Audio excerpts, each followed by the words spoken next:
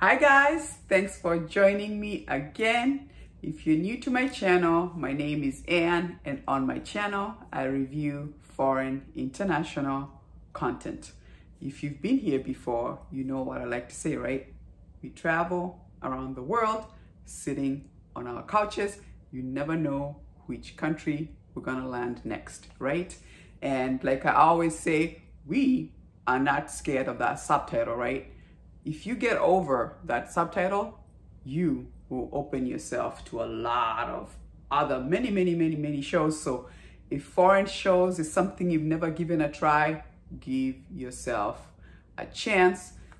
Just like the director of Korean drama Parasite said, once you've contended with that 1 inch of the subtitle, then your world gets open to many other shows. So I ask you to challenge yourself to overcome the subtitle.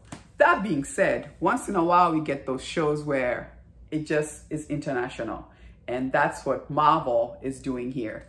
And actually I have to say, at the beginning of this movie, when they do the history behind his story, it is in Chinese, so there is some subtitles, but most 90%, almost 99% really is in English. So don't worry about the subtitle right now, but in the beginning, just like, I don't know, 3 minutes, 5 minutes is in subtitle, so that, you know, they explain it in their Chinese language, which I love, right? Because it makes it authentic. It's like they speak their language. I love that. It's so much fun. But I love that Marvel is doing another, I appreciate them pushing that diversity in, giving an Asian all-cast actors show. You know, we all know how we loved Wakanda Forever, Black Panther. It was nice to see a black cast, and here we go. Marvel is giving us Shang-Chi, and what a fantastic movie.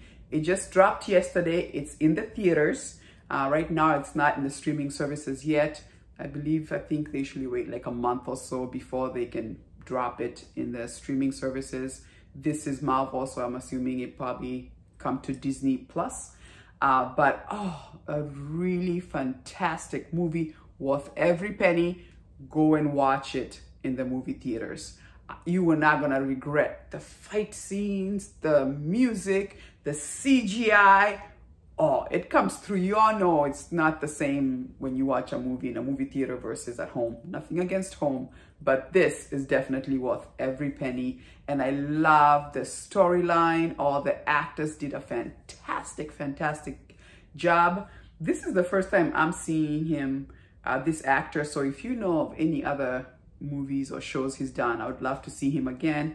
His name is Sim Liu, and he's the one who is playing Shang-Chi.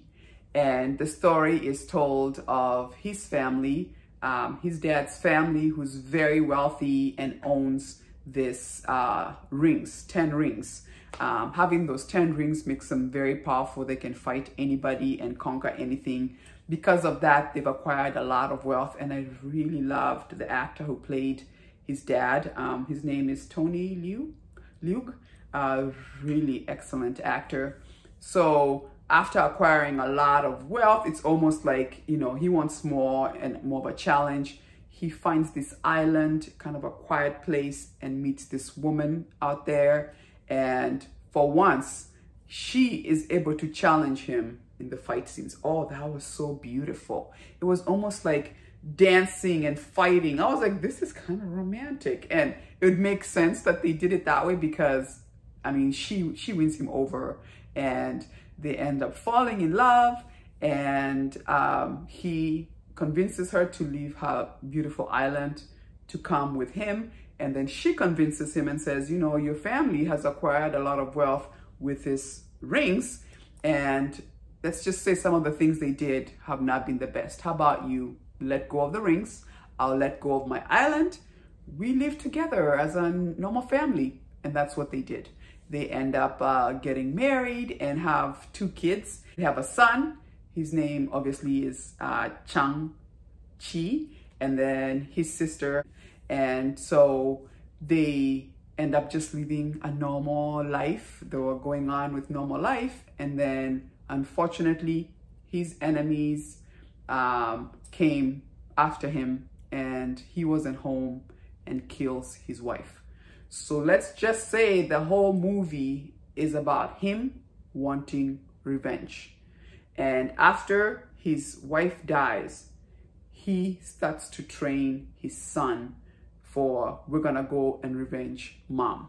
And if you want this 10 rings, to inherit this 10 rings, you're gonna have to earn them. So the amount of training you should see, the way they trained him, oh my word. He is like hitting this tree, knuckles bleeding. They are hitting him. I mean, he said he was creating a human weapon, meaning he knew nobody could take his son down, and that's what he wanted. And boy, was he quite the fighter. Anyway, he's 14 years old, and the dad goes, I found the person who killed your mom. And he goes, it's time for you to go and get him. When he goes to go do that, he decides to run away. And then he had told his sister, I'm gonna be gone for a few days and come back. He never comes back. And so when the sister is 16, she decides to run away from home. And let's just say, by the way, while the sister was watching him train, although she was not allowed to train, she would watch. And so she would also practice. And she became, woo, talk about badass. She kicked butt like crazy. Anyway, so she runs away from home, and he goes to United States and just decides to live a normal life, changes his name, which, by the way, changes his name from Shang-Chi to Sean. Okay, so in this movie, we have Awkwafina. Oh, I love Awkwafina. And I'm so glad, although it was a serious role for her, they still let her, you know, be still funny and comedic. Because I remember when they're good friends, they work together in this ballet restaurant, I believe, or a hotel. And when he tells her, you know, obviously about who he is and how he had to change his name, and he says, yeah, my name used to be Shang, so I changed it to Sean. And Awkwafina's character was like, really? Really? So let me get this straight. Shang? Sean? Really? Does not that sound like the same thing? Most people, when they're trying to hide, like completely change their name to like something not even close to their previous name. Anyway, I just love that they let her do her comedic stuff, because sometimes when things would get very like serious, there's a lot of serious fight scenes and the story is really deep, Awkwafina was there to always give us our comic relief as audience. I loved that she was there and did a fantastic job. Anyway, what happens is the dad was like, I always knew where they were, and if he was like, okay, I gave you 10 years to live your life, but now we're gonna get serious and get back to family business. So let's just say the dad comes back for Shang-Chi and his sister, and they're like, we're gonna need to go. The dad thought the people who killed his mom were from her island. So in his mind, we're gonna go, they're the enemy, we're gonna go destroy them. So let's just say for Shang-Chi, he has to decide, is he his mother's son or his father's son, or is he both? What is he going to do? Is he going to choose between good and evil? You have to watch. It's just fantastic movie.